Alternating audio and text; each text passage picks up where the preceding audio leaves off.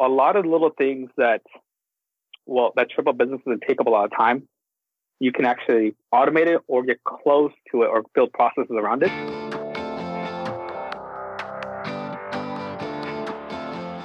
Hey, my name is Felix Tia. I'm the host of Shopify Masters, a weekly podcast powered by Shopify, the easiest way to sell online, in person, and anywhere in between. Each week, we invite entrepreneurs like you to share what they've learned growing successful e-commerce businesses. In this episode, you'll learn what this entrepreneur means when he says that the process removes motivation from the equation, why you should not start with Facebook ads, and where you should start first, and what you should test tweaking first in your Facebook ads.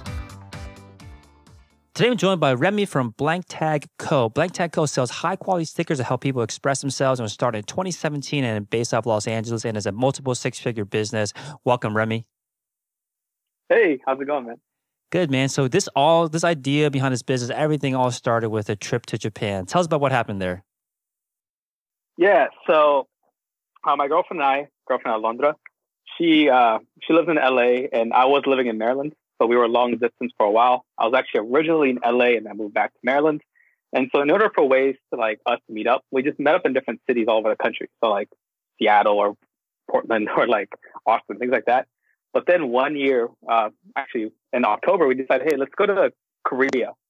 And then while we decided to go to Korea, she also said, hey, let's go to Japan as well.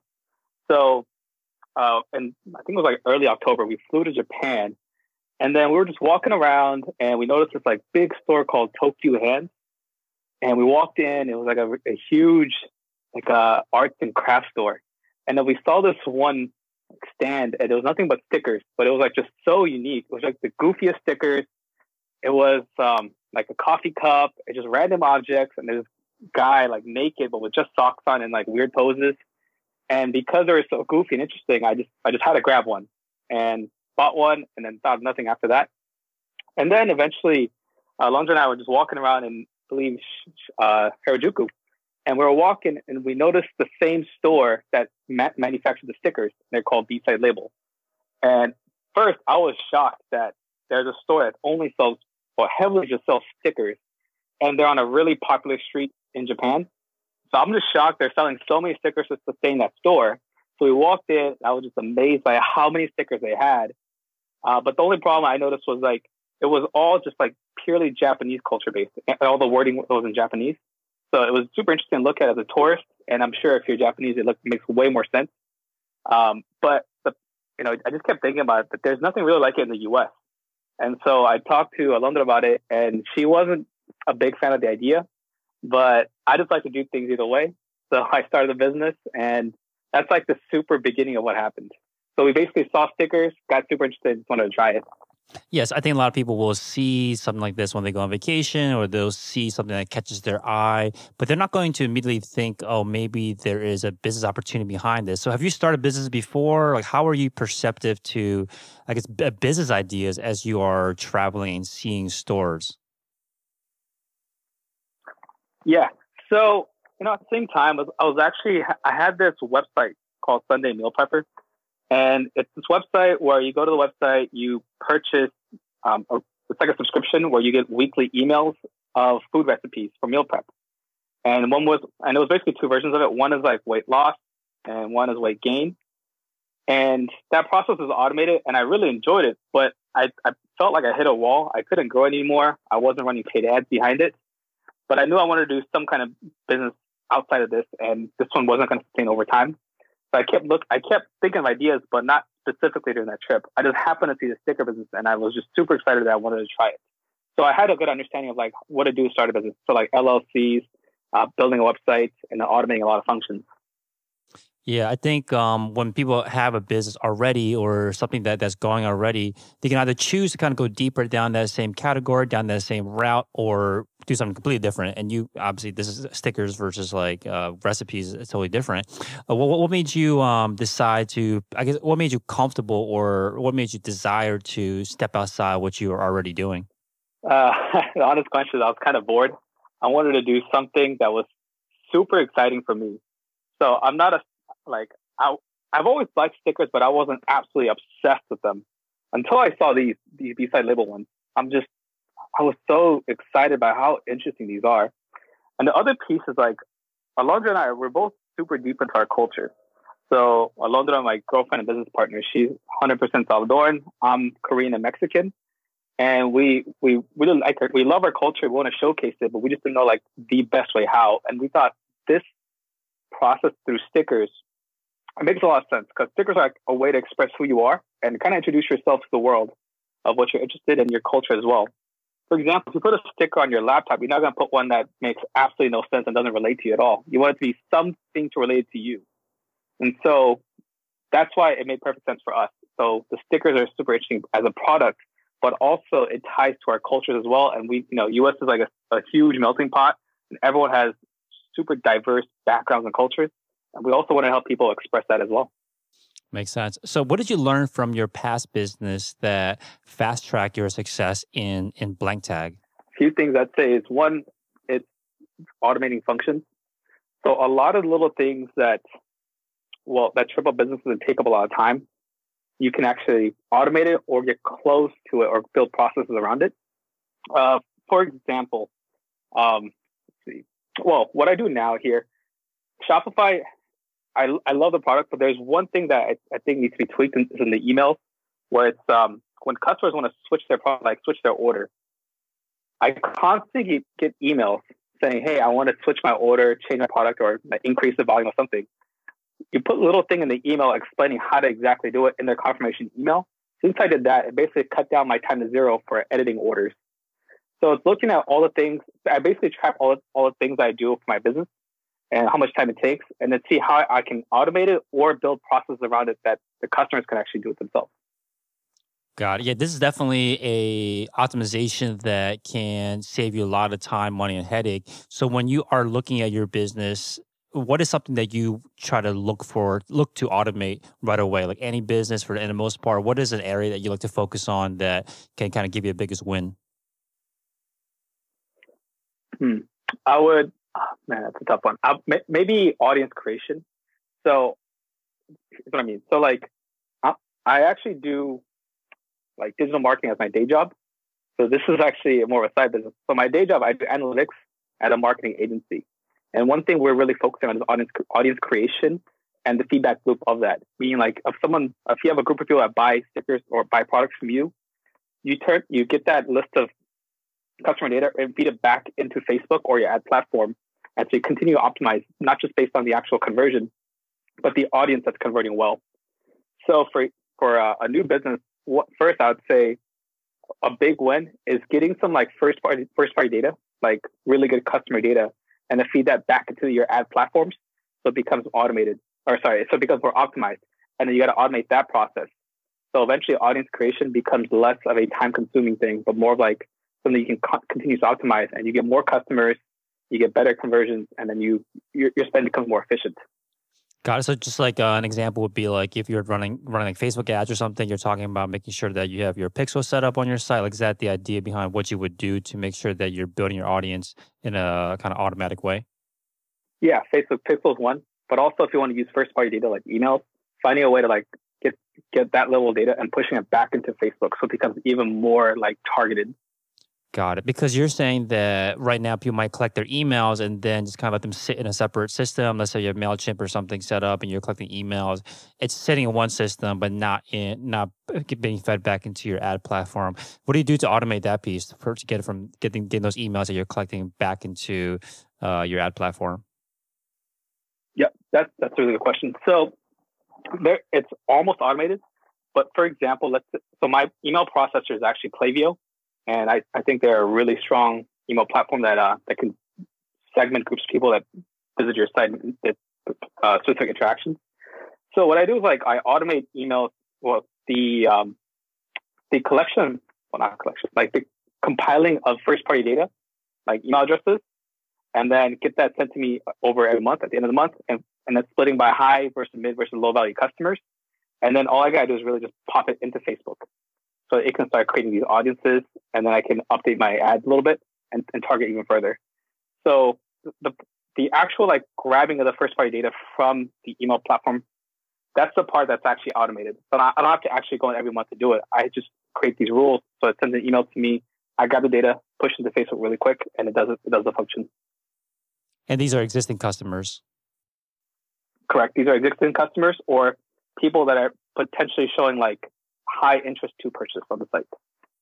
Got it. And has that been the optimization that you've made that has had the biggest impact on your business, or is there something else that has had a bigger impact? The biggest impact on the business, I'd say it's two things. So one is actually moving over to Shopify. So I was using a whole different e-commerce platform. The Shopify checkout function, I think, is one of the best around. It's just really simple. People can just, it's really just, I think it's 3 steps, but it's super simple. And the e-commerce rate actually jumped, like the conversion rate jumped after moving over to Shopify because of the speed and the simplicity of the site. And then also the audience targeting. So because my products, I have such a wide range of products on, for example, going from like Mexican food stickers to like Korean food stickers to like flags. Based on what people buy, I can actually like segment audiences and say, all right, I know these people bought X, these people bought Y, put that into Facebook, and then say, hey, Facebook, find me people just like them, and then create ad copy around that.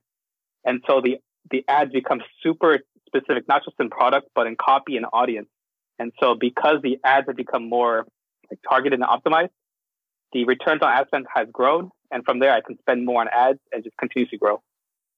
Got it. Yeah. If you can pay more for a customer, or you can drive down your costs, like you can scale way faster. So how do you personalize your ads? Is it done in an automated way, or do you have like some kind of template that you work off and you do that part manually? The actual ad creation part, like the ad copy, I do it myself. So I have like a spreadsheet of like, here's the audience I'm testing, here's the image set, and here's the ad copy I'm testing. And from there, I just I spend enough to where I hit a point of statistical significance, saying this ad is better than the other one, and I continue to just test that to see which ad set works really well against this group, until the point where it's so good that I constantly try to find I do another test to beat the one that's doing really well. And if I can't beat it, then I just say this is the one. I just keep it going until it's kind of stagnated, and then try a new one. Yeah, I think there's an important point about statistical significance. I think a lot of people that are going on the strategy of using paid ads to drive traffic and get sales from it, it's hard to understand when to give up and when to continue pursuing. So I would love to hear more about your strategy. So how many ads do you test with to start if you have a new product that you want to test with a new audience? Yeah, it's a tough one. It depends on context. There's so many variables that come to play. If you have a high margin item, there's you have a bigger like bigger margins to play with. So if someone buys, let's say, one product, you can actually use the profits from that to target more customers. With a low margin item like mine, I actually recommend not going with ads immediately with Facebook ads, but going first with like influencers. So what I actually did originally was, because I didn't know like what I know now about how to specifically target with these particular groups of people with specific ad messages, I actually contacted a few influencers that I thought were in market to what my product was or close to it. So one work with them to start get them to do a post, drive traffic to your site. Once people purchase on your site, then you start collecting first-party data, which is like the email addresses, and then pump that back into Facebook. So you can start creating new audiences saying, hey, Facebook, find people just like these so I can run ads against and test. And from there, you can maybe do like 2 ad sets or 2 ads, A versus B, and just see which one works. Okay, definitely want to get back to that kind of first step in a second about getting the first party data through influencer marketing. Before we get there, once you start with those ads, what do you start tweaking first? Like, let's say it's kind of working, not really, and you want to kind of redo another round of testing. Do you change the copy? You change the images? Like, what's the first thing that you recommend? Would you change everything? Like, what's your approach towards making tweaks to determine what's kind of beating the control? First thing would be probably image. If you're running Facebook ads, that's the first thing people are looking at. It's not the ad copy. So one, test like completely different images, because you want to see which direction are people more towards. For example, with mine, the original set I tested was the stickers on just like a random background. And it was actually through, for example, I think it was, what's it called? It's some like image software. You just put the image on top of a background. So the sticker was on some kind of background. And it didn't look like I took a picture with my phone. It just looked like I made it on the computer. It's like a Canva or like a Snappa or something. Yeah, it was Snappa. Putting the image in the Snappa and then making an ad out of that versus me physically just holding a sticker and taking pictures of the sticker. And so what I found was the image of the actual sticker, not the proof of it, not the one like on the Snappa background. That one completely beat out the Snappa one, like the one I'm actually holding the sticker. So I think the image itself should be tested first. Do two completely different sets, and then see which one wins. And then from there you start optimizing. Because if I know like the physical image works, try different versions of a physical image, like me holding a sticker or like multiple versions of the same sticker on the floor and taking a picture of it, and then see what works from there. And do you ever then switch to the copy, or like you just constantly sticking with how to tweak and try different images out? I definitely test copy, but that's once I determine like a winner of like what is a really good type of image. They just can't be beat for a long time. Yeah, exactly. Like it's hard to beat it. At that point, it's all right, let's optimize a little further. And for me, it was actually the ad copy that said like these stickers are weatherproof and waterproof. And so providing immediate value, like, people that don't know my brand or don't know my stickers, it's showing them immediately what I'm selling and like what is the like why buy these stickers compared to other stickers. Got it. Right. Get right to the point. Essentially. Okay, that makes sense. So once you are so let's talk about the collecting the first party data. So you mentioned to me that, hey, you don't actually want to go with Facebook ads first, which actually is the approach that a lot of people do. And you think that's a mistake. You're saying go first with influencer marketing, buy kind of basically sponsored posts. And you're recommending that. Is that because you are more likely to get sales right off the bat that way? Like what's the significance of going with influencers first rather than, running, the same amount of money essentially into Facebook ads? Yeah. Well, ultimately, it just depends on what your product is. Like if you're like mine, like with stickers, I couldn't find an audience in Facebook that made total sense. In the very beginning. So, for example, with me, I found a group of like influencers that I thought were in my target demographic of like my sticker product, and so paid them. And then I asked them to basically drive traffic to my site. These people came to my site and bought. And from there, you validate it in Facebook analytics, saying, all right, tell me like what kind of demographics are buying on my site. And then also grab that first party data and throw it into Facebook to create lookalike audiences of these individuals. And so Facebook is like really, really good at like creating lookalike audiences. And so that's one. Well, actually, this actually does multiple things. One, it helps you get first party data so you can create audiences. And also, another thing is, it's basically validating that your product has some kind of fit in the market. Got it. Okay, so you're saying basically it's easier to target your demographic by going with an influencer that, you believe has your audience than to try to find, like there's probably no Facebook ad targeting inside the ads manager says that targets people that like stickers, right? So it's probably hard to find that. So instead you look for the demographic that's represented in one of these influencers. So how do you target based on the influencer? Like what are you looking at the, you're doing, I'm assuming you're doing this on Instagram? Yeah. Okay, so what are you doing on? What are you looking for on their Instagram profile, their following? What are you looking at exactly to say this is a person's a good fit to pay for a sponsored post? Man, it ultimately comes down to a hunch. So like what you think. So for example, I'm a huge fan of that Takova's episode. It was really good. But if I was the Takova's owner, early on, I would have probably found some kind of like influencers that are country music based or like country outfit based. Talk to them to get a sponsored post, get them to drive traffic to the site, and then purchase and use that first party data. So ultimately, it comes down to like hunch. I don't think there is an exact platform that directly matches product to influencer. If there's one out there, definitely use that. But ultimately, it comes down because you know your product best. Find an influencer that you think would be really good as a fit.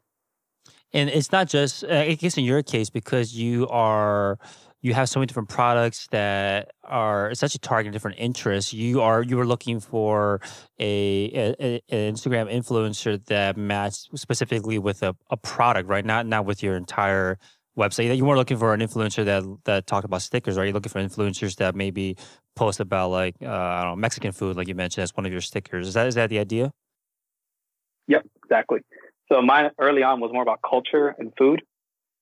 So since when we first started, we only had like 3 stickers. It was the comida callejera bundle. So it had the concha, tacos, and elote. So there's no like Facebook audience saying, "Hey, find me all concha lovers or elote lovers." So I had to like get a little more creative. And then so I found like influencers on Instagram that talk about these foods, that eat these foods and have pictures with them. So it's sending them the product, getting them to take a picture with it, and from there, that's it's one way to drive traffic, really. Got it. Okay, so now how do you begin this relationship with an influencer? For anyone that's never done this before, you are, let's say you're following them now because you're interested in working with them to start. You're sending them like a direct message, something, or an email. Like walk us through the steps that you recommend someone take if they find an influencer that they think is a good fit for their product. Yeah, so a lot of these influencers, like the bigger ones that have like 1 million following or like 500 to 1 million, 500,000 to 1 million, they usually have an email in their bio, and it's like a business email. Email them first because they probably get so many DMs that it might get lost. So email them first. If they don't email back, just try one more time. It's probably like a few days later, and then DM as a last result. So, or last option. And then they usually get back to you with their rates. And so ultimately it just depends on like, what are their rates? How much are you comfortable like spending as a first try? Because like you might get like just really low volume of sales that's not even worth it. So it's how much you're willing to risk. Early on, I was willing to risk a decent amount because I thought it would work. So we worked with an influencer that had 1 million followers, and we worked with her, and then she brought me basically a huge bump in traffic early on. And then because I got so many sales, I could actually use the profits from that original campaign and also the first party data to create lookalike audiences and start running tons of ads. And that was like the snowball effect that kicked everything off for you? Yep. And also another thing is like these influencers usually have other media companies watching them. So this influencer had a few publications that I wanted to work with. They saw she's working with us and posted these. And so these media publications saw that and started writing about the product as well. I got it. So you would recommend then for people to go for these bigger influencers like 500,000 and above versus like, another strategy is look for kind of micro influencers with 50,000 or less? It really depends. Depends how engaged are they with their audience? Is it a good fit with you? And how much does it cost? There's an influencer that I wanted to work with, and her price was just ridiculously high. So early on, I wasn't willing to spend that much. So if you're just starting, I'd probably recommend working with someone with like under 50,000 just to validate your product to see if you can generate sales. I got it. So at first, are you looking to always make a profit with this strategy, or are you just looking to kind of pay for that first party data? Man, that's a good question. I'd say both. I'd say, validate product market fit to see if you can get sales. Also, get some kind of revenue back so you can generate revenue so you can use that profit to make new products or run more ads. And then also getting the first party data so you can start running or creating audiences to do lookalikes. So it does multiple things. Got it. But you typically would recommend someone to try to make a profit on this and not just to do this, to follow that strategy of getting that first party data. Like you want to validate it, get some sales, but not just validate it with sales, but actually make your money back on the investment you put in for the sponsored post. Yep, exactly. Got it. Makes sense. Okay, that's cool. So now you got the first party data in. So now you have actual buyers and lookalike audiences in Facebook. And you can start driving ads towards them. So that kind of kicked everything off for you. I want to actually jump back to this question of automation. So as you're automating this, it sounds very automated so far. I mean, there's the outreach part, but then once you start getting data in, you're really fueling the kind of system of your ads and making sure that you're optimizing it. I want to talk about what is something that you actually it would never automate? Is there something like that you would never automate that you feel like just you cannot be done through automation? Yeah, it's reading the comments of the ads that I'm running. So a lot of since I'm running so many ads, I get a lot of comments in the actual ad themselves, and I read through every single one because they'll even throw some insights in, or they'll even ask a question that I never thought a customer would ask, and that could actually immediately be answered in the ad copy itself. So, for example, early on when I was running the ads, a lot of people would ask, "Are these stickers waterproof?" And that I could not automate reading the comments. So I read the comments, and since I got so many of those questions, I put that saying these stickers are waterproof basically in the ad copy, and I stopped getting that question, and basically the ads actually performed better as well. That makes sense. I think that's important one. We actually did a podcast recently that I don't believe is out yet about running ads, and a lot of people will run ads and just move on. Like they run ads and never look at their posts.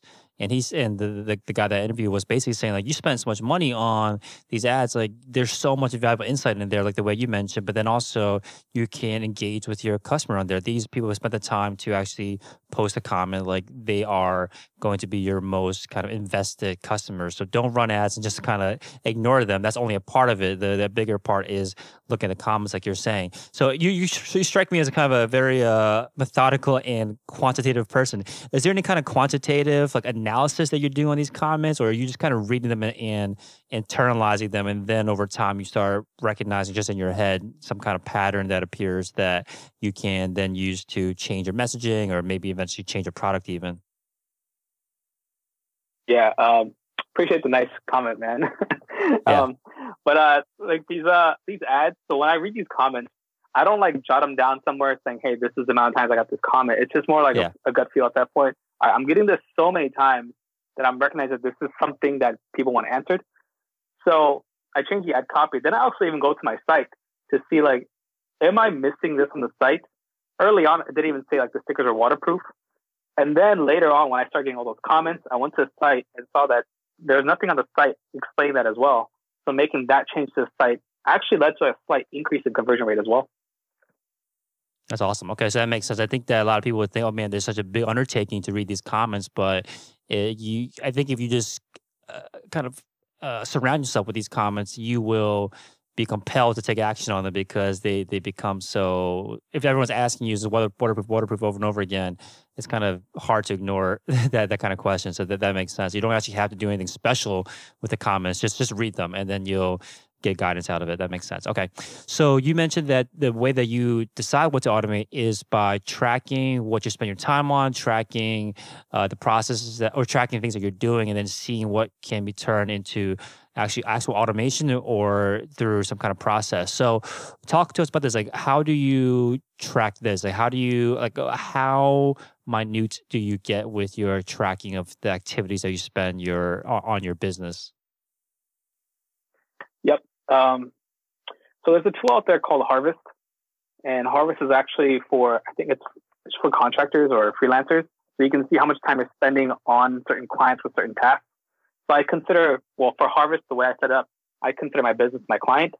So for each task that I spend the most time on, there's a button you just click to see how much time you're basically spending on it. And so I've been tracking what I'm doing for the past few months. And then I see all right, here's what I'm spending way too much time on that's not really driving much growth or revenue.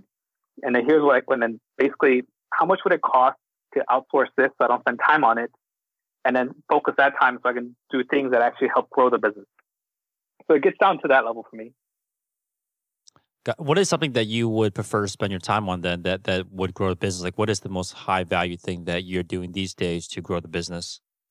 Man, it's probably few things going on. So I'd say testing, creating all these micro audiences on Facebook, because my site is so big. And I have so many SKUs now. I have a whole tons of variations of products that start creating all these audiences now separately. And it's just basically creating different ad sets, tweaking them, tweaking messaging across tons of ad sets. I think that would make a huge difference. Well, actually, it does make a difference in growth. So, for example, I'm testing now people that are interested in particular sports. So I have a set of stickers that are fitness based. So like a protein shaker, squat rack, a flat bench. So using those images, just holding them up, taking a picture of it, and then running those ads across people that are like fitness enthusiasts. So that would be an ad set. Another one would be like people that are bowling fans. And I have a bowling pin sticker, picture of that, and then run an ad against people that are bowling fans. So it's like creating tons of ads and tons of variations against tons of audiences. That actually, it takes a lot of time, but I think it's probably the most effective way for me to spend my time. I got it. But I bet your ads manager must be like cryptic. I'm like imagining like a scene in A Beautiful Mind where there's like numbers like floating everywhere and just like all over the place. Like, how do you keep it all organized? I'm sure you have like 1,000 things on there. How do you understand what you put into there? Because it sounds like there's so many slices of your audience that you try to break down and so many different ads that you're testing beyond that. Yeah, so I hold everything at the ad set level, especially for the audiences. At the campaign level, I just do more about what type of or what I'm optimizing towards, and it's conversion. At the ad set levels where I'm working on the audiences. So within the conversion-based campaign, there's like hundreds of audiences that I'm working with. So baseball enthusiasts, like bowling fans, like fitness enthusiasts. Just tons of like audiences within the ad set, and they're all split out separately. I got you. Okay. And so lastly, last question about the idea of focusing on your process. You mentioned that the processes take motivation out of the equation because there are just some days that you are not motivated at all to work on your business. What does this mean to you? Like, what do you mean when you say that the processes take motivation out of the question or out of the equation? Man, that's a great question. All right. So there's this book I read called The War of Art. And anyone listening, I highly recommend it. There's this one section that talks about the professional. And it's basically the professional just gets up and does the work no matter what. And that's the way I proceed it. I just go with it. So there's processes, there's days I don't want to do specific things, but I just consider myself like that book, like the professional just gets up and does it. So I agree. It's not really about motivation at that point. It's just, this is what I need to do to serve my customers as well and to grow my business. Hey, real quick, if you're enjoying the show, please leave us a review on iTunes to let us know what you think or what you'd like to hear more of. Now, let's get back to the interview. Okay, makes sense. All right, so let's talk about the approach towards releasing new products. Do you actively try to, because you have so many SKUs, so many categories, how do you, and you also mentioned that you also have a day job, which I want to touch a bit in a second too, is how do you make sure that you are not overwhelming yourself with all these new product releases and then of course having to test them and testing ads and validating them? Like, how do you make sure that you are growing slow enough so that you're not driving yourself crazy? Yeah, it's a great one. It's all about processes at that point. There are so when I get home, I have a 5-hour window of exactly what I can work when I can work my business, and I split that time exactly how to do things that'll move the business forward. So I'll spend X amount of time on audience like Facebook ads, and then just seeing what's going on, tweaking little things.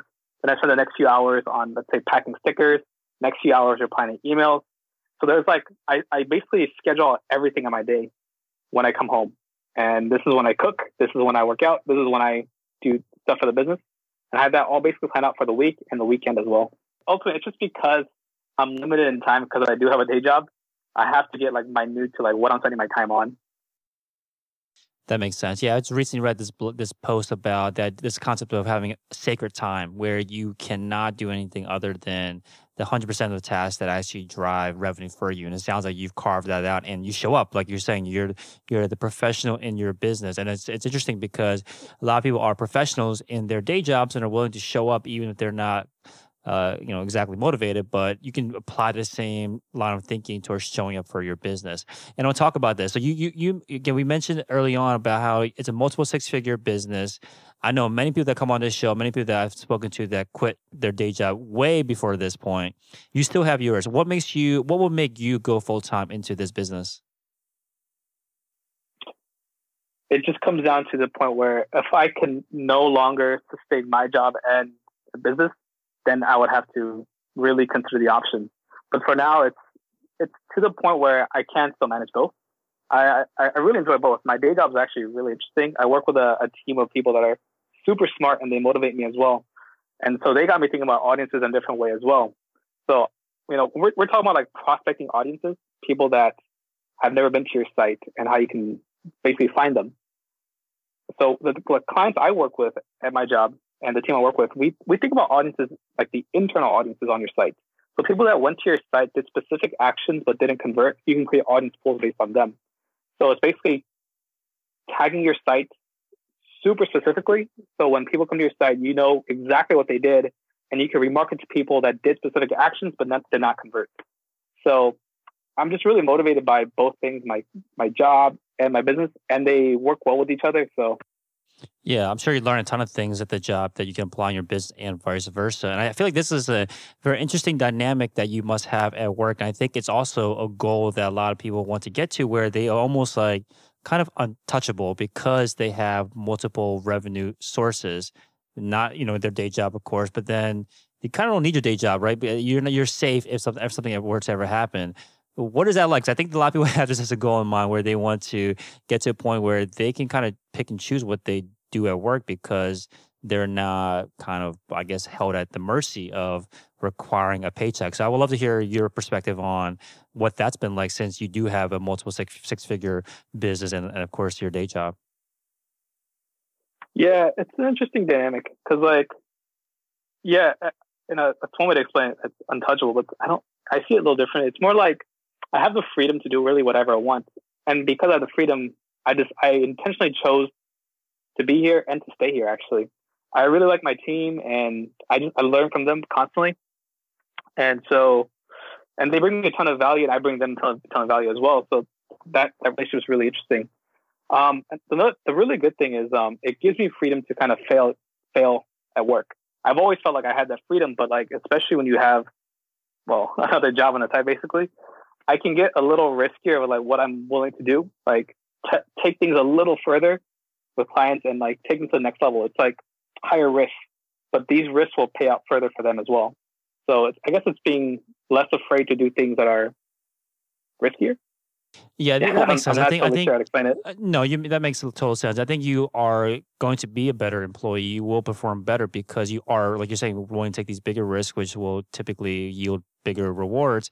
And then on top of that, you are probably making choices at work that are more aligned with what you truly want to do. And then obviously that makes you a happier employee and actually working on things that you care about. I think that's just, again, a goal a lot of people get to. But it's interesting to hear you talk about how you want to balance both for as long as possible. And a big part of that for you is because you are getting inherent value from it. But then also it's such a job that's so aligned with your business, where you're learning things in that field that you can apply towards your business, and again vice versa. So that's cool.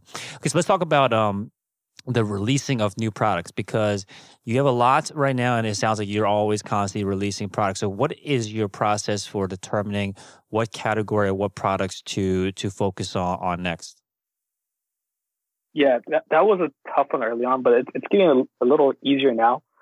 So first, we wanted to like find a group of products that just sell and drive revenue so that we can basically make more stickers. Now we're to the point where we have a little bit of everything. And now I'm basically, I look at my analytics and see like what categories are selling really well. And the ones that are doing really well, what have I not made yet for them? So early on, it was the comida callejera stickers, like the Latino foods. Once I knew that was working, I completely just like made stickers for every single category I could think of. And once that worked, I was willing to test other images. I think the next step was nature, like the flowers or the rose and the sunflower. I started getting a lot of messages saying, "Hey, can you make a rose and sunflower?" Well, because I'm getting those messages, I was willing to make this product. I made the product and started selling, and then I completely made almost every potential like flower I could think of. And then I started getting messages saying, "Hey, can you make like," I think it was like a taco truck. "Hey, can you make taco truck stickers?" And then that created a whole new category. And then it was like, "Can you make like coffee?" It made a whole new category. So when people start messaging us and leaving like sticker ideas, like submissions, that's when we're willing to like look at what we currently have. And if we don't have it, we're willing to test it if we see a lot of the same messages. And that can open up a whole new category for us. the one actually we're working on now is basically a lot more animals and dinosaur sets. So what, someone asked us like, hey, can you make a T-Rex sticker? Basically, one person asked, and I was willing to test it. I made the sticker, and that became one of our big hits. And from there, I just basically made all the like really popular dinosaurs, like the Brontosaurus and yeah, I don't know what that one's called, but yeah, just other dinosaurs. Yeah, I want to clarify this because you're saying that once you the way that you release new products, you look at the categories that are performing well, and you ask yourself, what am I not? How else can I serve them? What else can I give them that they're asking for or that they may want? So when you say category, do you want that category to have just one audience, or do you expect that kind of category to span multiple audiences? I think the part that was confused me was, let's say that someone asked for a food truck.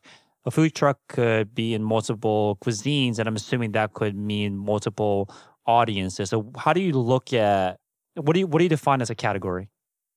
Yeah, so if you go to like the site, every sticker falls into some kind of category. So a rose falls into the nature category, tacos fall into comida callejera, a flag falls into the flags category. So that's what I think of like product categories. Okay, but you typically like looking to build more products for just like an existing a one type of audience, or are you looking to build a product that can expand to multiple audiences? That's a tough one. It's one, we have like a decent following on Instagram, so I'll make the product, I post it on Instagram, and then hopefully the current fans like the sticker, and if they buy, then I know this is a good product. And then I'll start running ads against it. So the thing is, like, since I have all these other stickers that are selling well, if I make a new product that kind of flops, I'm okay with the loss because I'm willing to like risk making new images, constantly make new images to find ones that are going to be like home runs. Got it. Okay, makes sense. Yeah. So touching on this a little bit more, you mentioned to us that the riches are in the niches, and it's much better to go deep into a category, which is what you're explaining now, than to go broad. And you mentioned this applies to the focus of the product. Like in your case, you're focusing on stickers, but someone could easily focus on T-shirts or pins, and also the content of the product itself. So again, the content of the product itself, I think the example is just different types of sticker or different designs, basically, of stickers. So talk about this more. Like, when you are thinking about picking a niche, I think a lot of people are worried about picking the wrong one. How do you? I guess what is your response to that if someone is just really hesitant about moving forward because they're worried about investing their time or resources into quote unquote the wrong niche? And by niche, you mean a product like pins versus T-shirts? Yeah, sure. I think that's definitely something that I see a lot where you go to a site and they have lots of different types of products. So how do you decide which ones to go with first? Oh man, if I'm recommending to someone, I would say don't make a product purely because another company is doing it really well. It's going to be incredibly hard. You have to have like tons of passion into it. So make a product that really, you know what, there's definitely an audience, or you're just really excited about it. And then really it's just like constant testing and iteration to find like, as long as you have like one or two products that are absolute home runs that you know are going to sell constantly, from there you should be willing to test new products. You take the profits from the ones that are home runs and try to find new home runs. And how deep do you go before you decide, okay, well, I hit the bottom that I'm willing to go, and I'm going to start branching to the right or the left? For me, I didn't care too much about making a profit early on. It's just I just wanted to constantly grow. So as soon as I made my money back on making a new image, I told my designers, hey, I want a new one. So there was really the bottom was like, as soon as I made enough profit to make a new image, it was basically that. Okay, got it. Okay, let's talk about that actual design process. So you're not designing it yourself. You have a team of designers that are creating stickers for you? Yeah, I have a few designers. They kind of like specialize in a few different things. So one person focuses on like, let's say, food. One is on the characters. One is on cityscapes. So they all have like their own specialties. Got it. How did you find your designers? There's a website called Dribble. So DRIBBBLE.com. And there's a ton of great designers on there. So all you gotta do is just message them and then negotiate a rate. Well, what's your role in working with them? Like, if someone, do you have like a background in design, or do you have like an eye for design? Like, how important is that if you want to go down this route, but maybe don't have any kind of formal training on design, but you're looking to hire someone? Can you still get by just hiring someone, or do you need to have some kind of, guidance for them? So I have no formal training in like design or artwork. I'm just a big fan of it. I've always been a fan of like pop art and like Roy Lichtenstein kind of pop art. And so I wanted to make stickers in that style. So I looked at Dribbble, tried to like search for like keywords for like pop art or stuff like that. And I found a few designers that had a similar feel to what I thought would work. I reached out to them and then we worked out a deal. But if you want, like, it just depends. There's so many designers out there. And Dribbble just has so many good ones. At that point, it's just finding the one that you think would represent or draw your product the best way that represents how you want your business to be. So, for example, my taco plate, the designer I work with, she made it really well. I saw her work, like her profile on her site had a ton of images. It didn't have a taco plate though, but I thought that her style of images could work well for the tacos that I was thinking about. So again, it's just more about gut feel.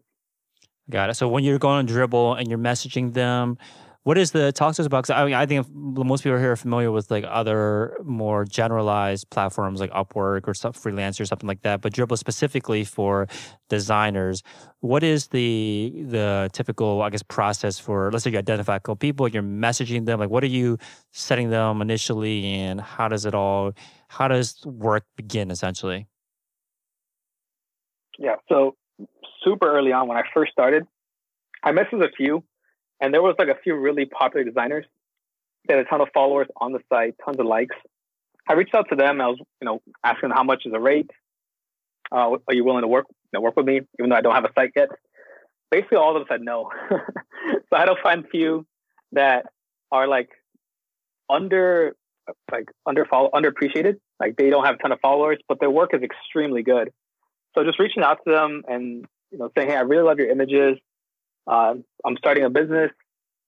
What are your rates for basically a new design? And also to protect yourself as the business owner, get a lawyer and get out a copyright agreement so that when you do purchase these images, that you are the full owner of the images. Usually these designers are cool with signing some kind of agreement like that? Yeah, most of them are. If they're not willing to sign it, I would move away, because that might cause some problems. Because legally in the future, at that point, it's actually their images. You're just kind of using it. So I don't want any like miscommunication there. So I want to be able to own the actual images and just basically trade like, here's X amount for the images, but I want to own the images outright in the future. And do you look for a designer that's created art in the I guess category that you are looking to hire them for, or is it more important to look for the design style or aesthetic, I guess, that you're going for? Aesthetic.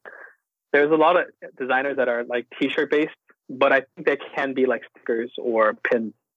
So I go with like, in terms of ranking, it'd be aesthetic first, and then like look at the colorway, like. Some of them they use colors that are not super vibrant and don't fit well with me. And then they don't add like, I don't know the exact terminology, but like texture where it looks like they're like shadow in the images, things like that. So, make sure the images are just really good. From there, you can actually just get them to design in a way that fits your medium. So it could be stickers or pins or t-shirts.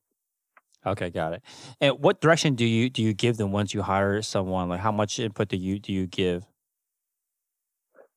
So I usually just give them like, well, I guess it depends by designer, but if it's like food, I can just Google something and find a really good image and say, hey, give me something close to this. I don't want the exact one. And also give them like some like additional references. Like here's how we eat it. Here's some YouTube videos.